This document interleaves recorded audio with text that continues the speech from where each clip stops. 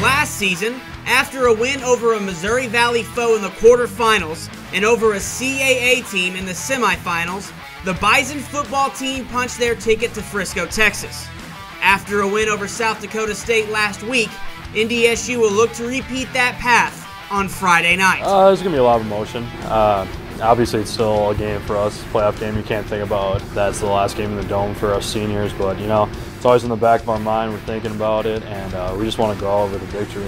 This year's opponent from the Colonial is James Madison, who sits at 12-1 on the season, with their lone loss coming against the North Carolina Tar Heels of the ACC.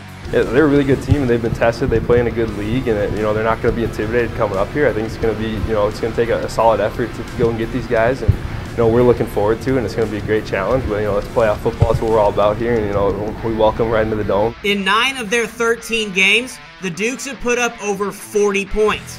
The success all starts under center with junior quarterback Brian Shore, the CAA Offensive Player of the Year, who has 24 touchdown passes with only 5 interceptions. There's not a phase where you'd say, well, you know, whether you'd say it's a weakness or just not as good. I know they're leading the FCS in scoring and have a phenomenal offense. Running back Khalid Abdullah made a strong case of his own for Player of the Year honors.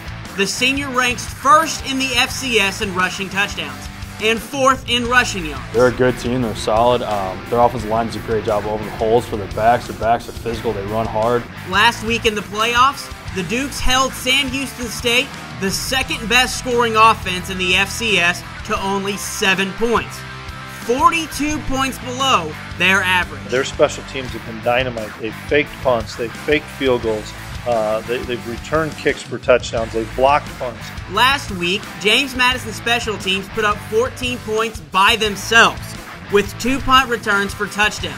But that's nothing new for the Dukes, who lead the FCS in punt return TDs with 6. They're sound in what they do.